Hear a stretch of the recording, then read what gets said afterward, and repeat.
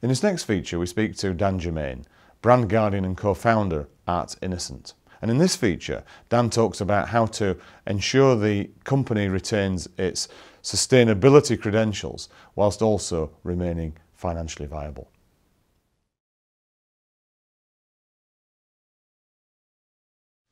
I'm Dan Germaine. I work at Innocent. I'm the head of brand and creative.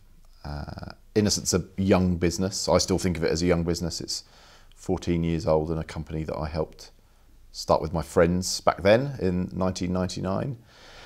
It's bigger now, obviously. We turn over about £250 million. We employ 300 people in about 14 countries. And we make drinks. So we make delicious, healthy drinks made from fruit. So lots of smoothies, lots of juice. And we also dabble in food. We make things called veg pots.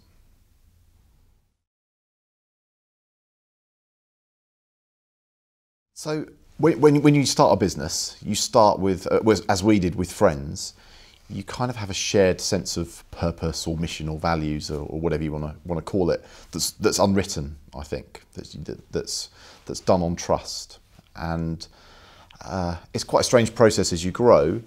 You start to realise that you're bringing new people into your business, into your world, into your way of thinking, and you start to have to codify or write this stuff down.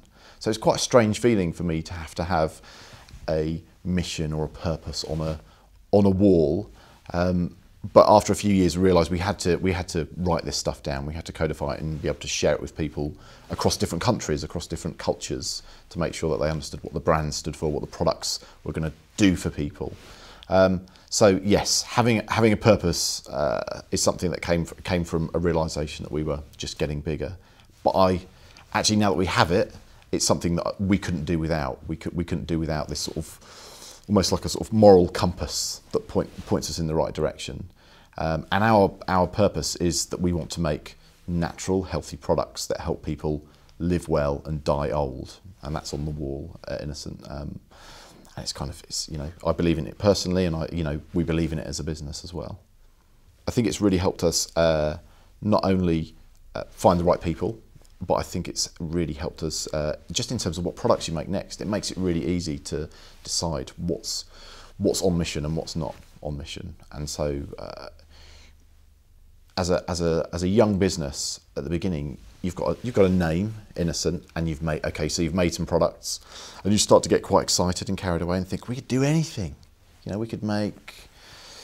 We could build houses. We could brand green energy. We could have a budget airline. What does this name do for us? Where does it take us? Actually, having that purpose that says you want to make natural, healthy products that help people live well and die old means you always come back to. It's about putting good stuff in your body. It's about making stuff that will, although it's always very difficult to prove it scientifically. Products that help people's lives stretch out for maybe another 5 minutes or 5 hours or 5 years or whatever it is, and that helps stave off all the bad things that can happen to your body in a life.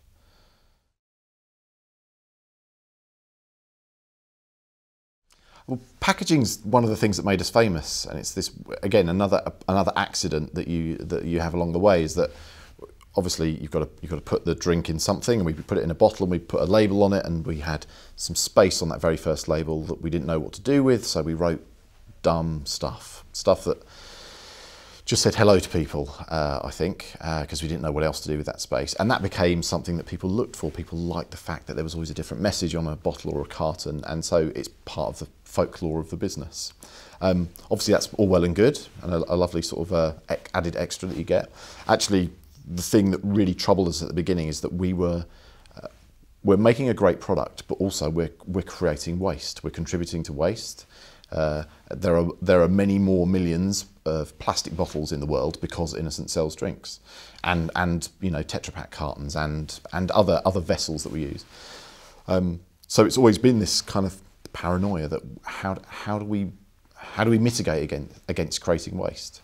I guess in our values, which again are things that came about out of actually doing business. We didn't have them as a preconceived notion. We've looked at what our business has become, and we've they're real, is what I'm trying to say. So one of those values is to be responsible, and that just means, that kind of means like, you know, tidying up after yourself as a business, and not, you know, not being a net polluter, but being a positive contributor to sustainability. And our first bottles were made from completely virgin PET, which is the kind of plastic that we use, because they were the only ones we could find. And gradually over the years, we've talked to the companies that make the PET plastic for us, and said, can you get a recycled form of this material? And at first people say, oh no, you can't do it. It's all dirty. It's got, you know, I remember talking to people around the year 2000 about this. It's got dirty little specks in it, and it'll make the drinks look horrible. And you know, we saw examples of this, and so we couldn't use this material in our minds. But gradually over the years, what we did, I think we became an annoyance. If I'm being honest, we became an annoyance to the plastic industry, because we kept asking, we kept saying, you must be able to do something, you must be able to make this better, and willingly or not, they did, up until a point, I think in 2007, where we launched the world's first 100% recycled PET bottle, which for us was this absolute momentous time. You know, we'd cracked it. We'd kind of with some help from our suppliers, we'd made this completely from recycled bottle. Now, that was a bit of a false dawn, because actually, after putting that product into market for a few months, the quality of it just didn't last, and we couldn't. As a business, we couldn't have that out there, because not that it would endanger anyone, but it didn't look great, and you know, for every, I can't remember the exact numbers, but for every 50 bottles you made, you probably had to dump 10 because they weren't good enough. So I guess what's happened is that we've gone back to the mark where we can guarantee quality, which at first was 30%, and now we're back to 50%, and we'll get back to 100% because the technology will abide, will get us there. But I guess it was a salutary lesson in getting a bit carried away with ourselves when we cracked it, and actually we hadn't done. We were just on, you know, one step closer, I think, to getting a truly sustainable, usable bottle that's made from 100% recycled plastic. And still, you know, I don't know of anyone that's doing it. I still think when we're doing it properly, it will be a world first.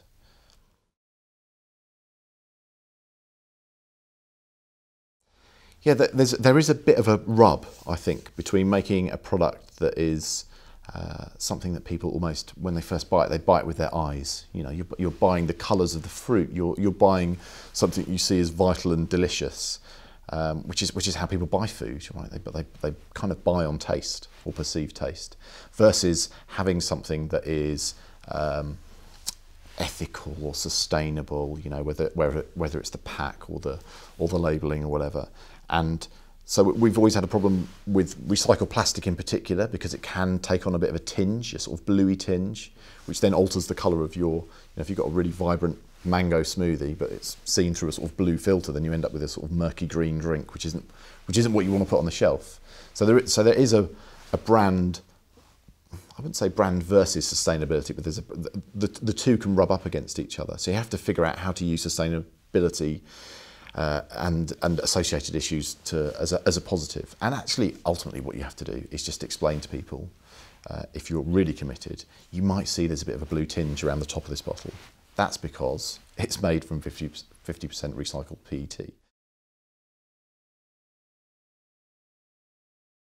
Would we have done anything differently when we first started producing our 100% recycled bottle back in 2007? Probably, in hindsight, obviously always you can find something different to do. We may well have tested it out more on our drinkers. It may have been good to sort of, I mean, we did, but in a very limited way. I think we were probably in a rush to be able to claim a world first, which is what we were really excited about. And I guess the other thing that you can always think about in these situations is, were we trying to do something for ourselves, or was there a bigger goal to achieve? You know, could we have talked to other companies, other businesses, maybe businesses that use a lot more plastic than we do, you know, supermarkets or giant drinks companies, and work with them to create something. That would have been interesting, and that's the way that we work more now, because you realise that the net positive benefit you can have as a group is always going to be larger than just trying to hide your little project away and serve your own business. Which the end point to all of this is that humankind is messing up the planet drastically, and it would be better for these things to be scalable and happen on widely, rather than for you to sort of hide your little trick. So I'd much rather be out there, open, talking to other people, working in sustainability forums, than trying to claim little world firsts here and there that ultimately, at the end of the day, maybe have a little less meaning than if you can do things on a bigger scale.